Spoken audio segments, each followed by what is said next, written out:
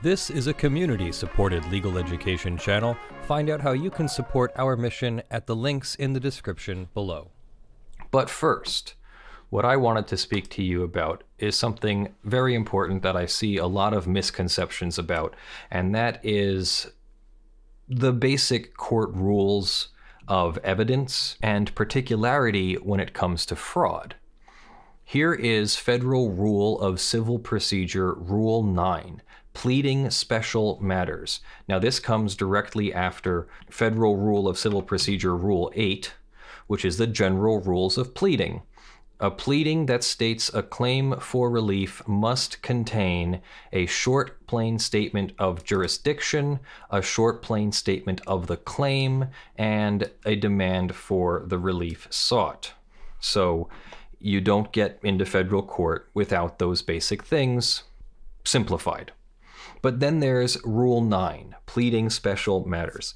Now I see a lot of misconceptions recently floating around Twitter about the various court cases that a certain president of the United States is bringing in various court jurisdictions. So, disclaimer, this is going to be an oversimplification. So, of course, in no way was this ever really legal advice because none of it's individualized.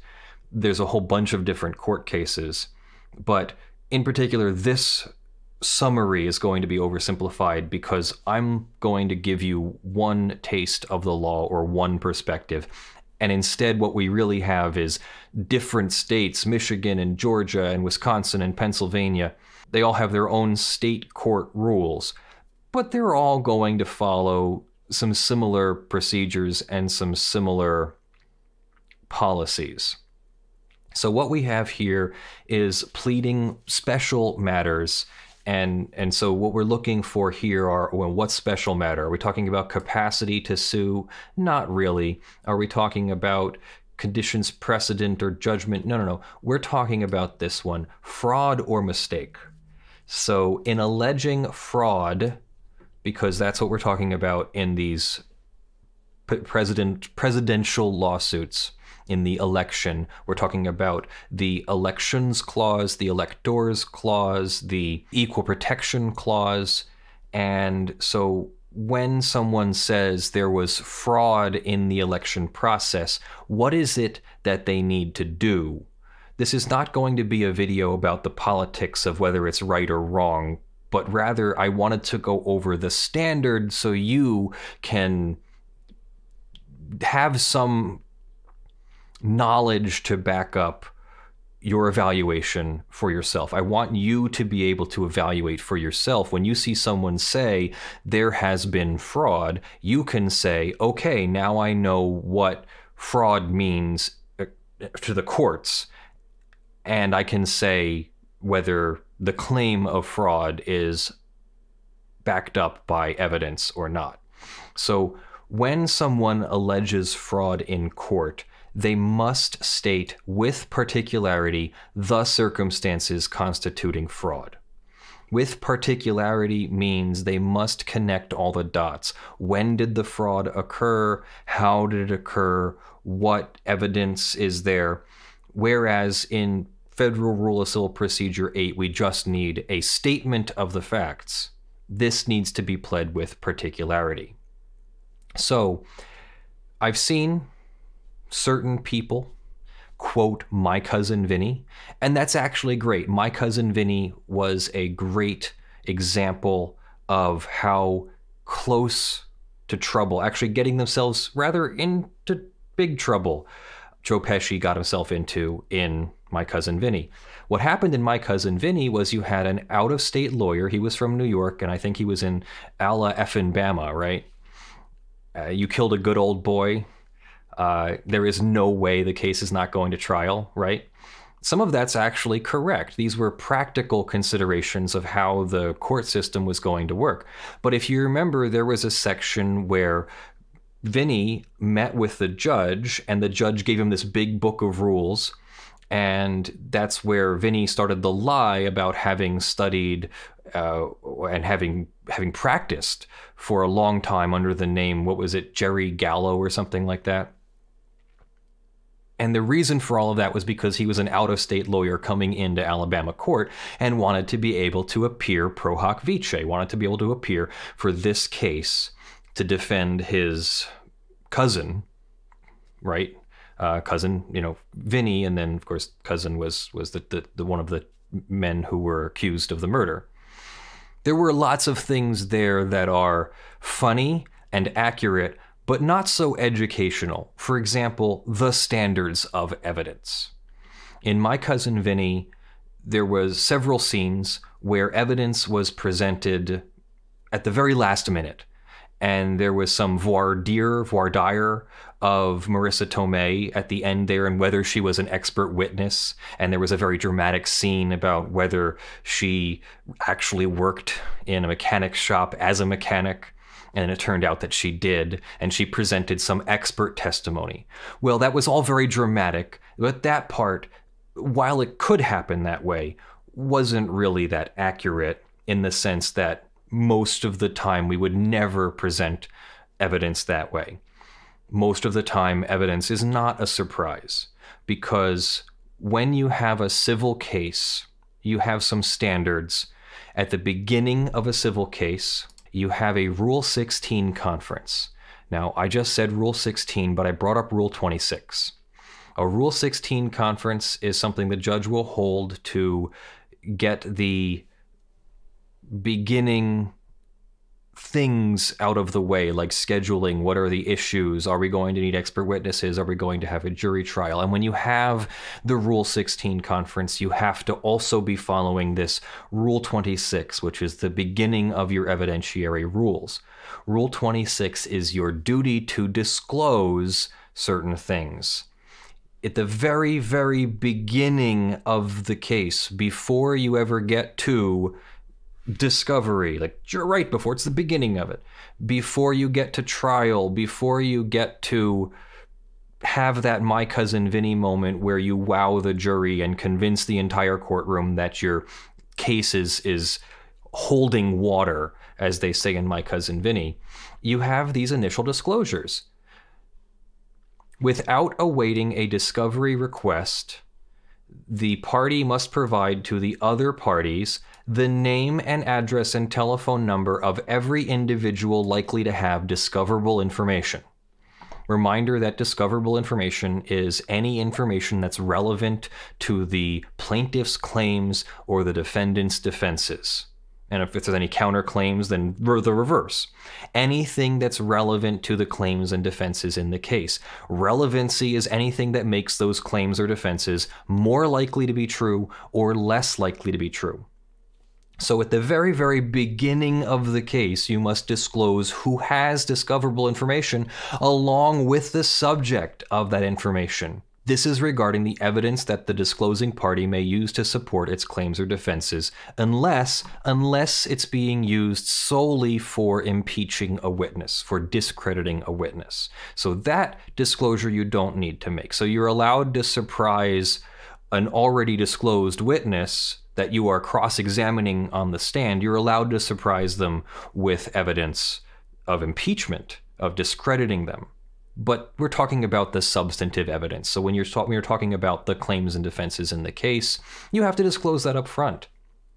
You also have to disclose a copy or description of all documents, electronically stored information, tangible things that the disclosing party has in its possession, custody, or control, and may use to support its claims or defenses also, unless the use would be solely for impeachment. You have to disclose a computation of damages calculations. And in insurance cases, you have to disclose the insurance agreement, and usually in contract cases, you have to disclose the contract at some point. So that number 2 there is a big one. You have to disclose the documents. You have to disclose the evidence that you're going to use to support your case. So when you see an election fraud claim, you must not only plead with particularity exactly what fraud you saw up front, you must also disclose the evidence that you have in the beginning of the case. Now, Rule 26 And Rule 16 only come into play after you have passed that pleading stage. So this is the end of the pleading stage, the beginning of the discovery stage. The pleading stage is where a defendant might file a motion to dismiss, or a counterclaim defendant might file a motion to dismiss. So it's possible to get there, to get to a dismissal of the case without having to disclose the evidence. So you don't have to disclose the evidence when you file the complaint, but you do have to disclose fraud when you file the complaint. So if anyone is making a claim of election fraud, they've got to tell you how that fraud occurred from beginning to end in the beginning. And then when you get into the meat of the case, they've got to disclose the evidence. So when you see that there are claims that these cases of fraud are somehow, the lawyers are going to wait to present their evidence at the final moment, the my cousin Vinny moment, in the middle of the trial that's at the very end of the case. You've actually gone through 6 or 7 or 8 steps already, several of which require you to have disclosed that evidence up front. There is certainly a situation where maybe there could be evidence that is later discovered. I don't mean discovery in the legal sense, but someone finds some evidence at the end of a case, and then the parties will have to have a meeting with the judge of how that evidence is supposed to be handled.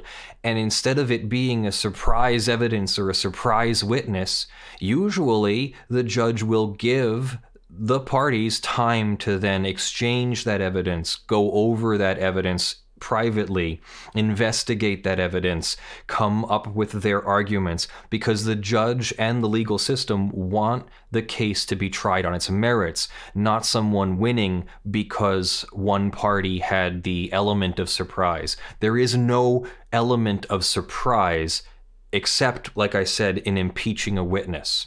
What do I mean by impeaching a witness? That's always kind of a tough one to just imagine. Impeachment is something we talked about with the president earlier this year. It's not quite the same thing.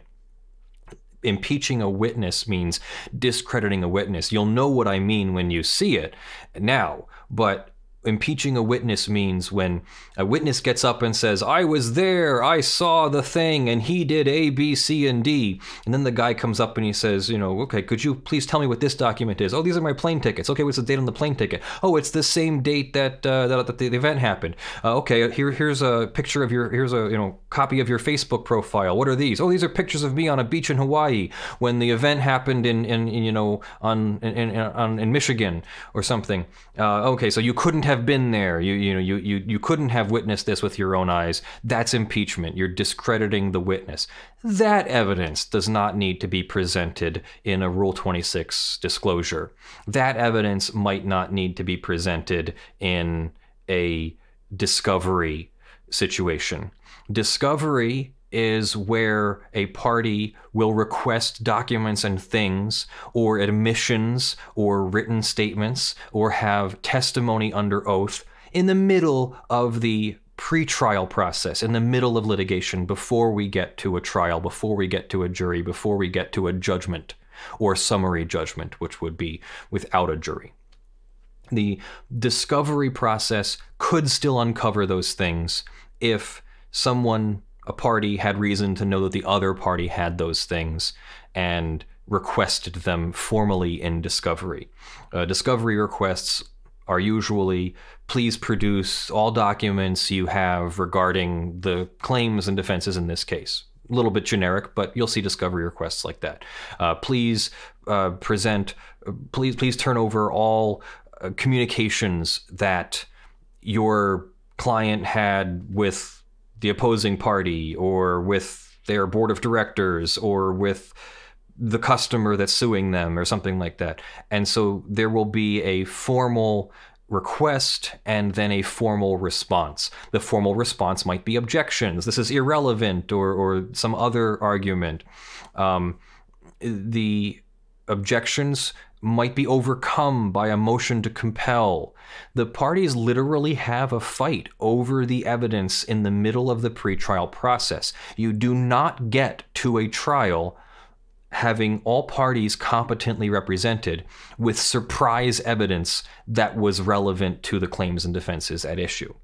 So when you see someone making a claim of election fraud, and then a judge dismisses the case for lack of evidence, first off, they're dismissing the case at the beginning, during a motion to dismiss, or after some basic evidentiary hearing for a injunction of some kind. A lot of these are for injunctive relief. Instead of asking for money, you're asking the court to do something like invalidate votes or force a recount or allow observers to stand closer. And I'm not getting into the substance of all that. That will be a topic for a later video because some of it was really interesting. But when you see it with your own eyes, you see a tweet go out or you see a news article written and it says that there was election fraud, now you know in order to plead that in court, it has to be pled with particularity. The evidence has to be turned over. There are no surprise documents. If they have the evidence, it must be presented up front. If they don't have the evidence, they're not going to survive a proper motion to dismiss. I can imagine a my cousin Vinny situation where something is improperly handled and a case is able to proceed without proper disclosure of evidence or proper discovery responses, or there's even a situation where sometimes improper discovery responses could lead to admissions of either guilt or liability when you didn't mean to do that because you didn't properly respond to discovery. But we're assuming that things are being properly handled by competent attorneys. You're never going to encounter a situation where there is surprise evidence, where someone is sitting on evidence of voter fraud and just waiting to present it at the last minute. A judge and the legal process would not allow that, again, assuming everything's handled properly. And for it to be handled improperly would be a matter that would open the situation up for appeal. And appeal is going to be limited to issues that were raised in the lower court. The appeals court is not going to hear new evidence and is not going to hear new arguments. No appeals court is going to be a second or third bite at the apple or an opportunity to retry the whole case. An appeal is simply going to be where a party identified something wrong with the underlying court's decision based on the record before that court, and the appeals court is going to decide whether that very specific issue was handled properly, and they're going to decide factual issues based on the evidence that was presented in the lower court. There is no opportunity to present new evidence in an appeal situation. So an appeal is going to be like if a party disagrees with the dismissal of the case, they're going to make their argument why the case shouldn't have been dismissed, and then the appeals court says yes or no and sends it back to the lower court for further adjudication if there was something wrong, and otherwise upholds the lower court's decision if the appeals court agrees with the lower court. Again, the appeals decision is not an opportunity to present new evidence or retry the case. So I'm not imagining that these situations will be open for appeal. But you don't want that. When you're an attorney representing a party, you don't want to make mistakes or allow mistakes that will then later allow your win to be overturned on appeal. You want to close all that up. You want to sew all that up. You want to button that all together before you get there. So there really isn't a situation where you're going to be finding yourself receiving surprise evidence at the very end of a fraud case. It is certainly possible, like I said, if there really is a sudden uncovering of evidence that previously no one had realized that was available. Maybe somebody does learn something new, but then that something new gets presented to the judge, and the judge decides how much time the parties have to go over that. If it happened in the middle of trial, the judge would consider adjourning the trial, allowing the parties to evaluate the evidence, and then presenting their case in another date for the trial. Same jury, same situation, same case, but the judge would just stop the trial, would allow the parties to evaluate the evidence, and then allow the thing to continue later on. What happened in My Cousin Vinny would be an anomaly, and that's what made My Cousin Vinny great as a movie, is because all of the different anomalies. Vinny was not an experienced attorney. He was out of state dealing with another court's rules. He didn't understand procedure, which is something separate from the substantive law of yes or no was a murder committed. Here's the procedure of how the court does its business. And you have to follow all of that. And it's complicated. You'll have here the federal rules of civil procedure. You'll have the court's local rules, the court system's local rules. You'll have the actual courtrooms, the judge's local rules. And you might even have a couple other basic rules of formatting or basic rules of admission. There's probably 5 or 6 different sets of rules that an attorney has to follow. So I just wanted you to know that when you see these claims, it's not that there couldn't be a proof of these claims. I'm not speaking to whether these claims can be proven or not. You're just not going to see them proven at the last minute in a surprise situation. They need to be pled with particularity up front. Evidence needs to be disclosed. Evidence needs to be discovered. And only after all of that is properly completed will the case actually go to a trial. And there will be no surprises other than maybe impeaching witnesses. Let me know what you think in the comments below. So that's our show. Thanks for joining me. I'm Leonard French, your favorite copyright attorney. This is Lawful Masses, your favorite legal news and education program here on YouTube, on Twitch, and on Floatplane. We are community supported by our patreon.com/ljfrench supporters, by our sponsors.com/law supporters, by our YouTube members, and our Floatplane subscribers. Thank you very much in the month of November to our $50 plus supporters: Joe Tyson, Wes Delj, Citizen of the Sovereign, John Steele, Gavin Barnard, Eevi, Kyle Mudrak, Spirit Bear, Andy, Benjamin Hitov, Goliath Cleric, Ugly Grill, Shielo T, Rudolph Bescherer Jr., Oscar the Phrophet, Jay Dixon, HotGrillsInYourArea, Brandyn Abel, Torpedan, Cassandra Curran, Mayor of Titty City, ShadowTycho, RDHDragon, Earthbound Star, and no copyright violation intended. The $5 plus supporters are scrolling on the LED panel behind me. All of you are crawling on the screen in front of me. I love you all. I will see you in the videos that drop. Bye.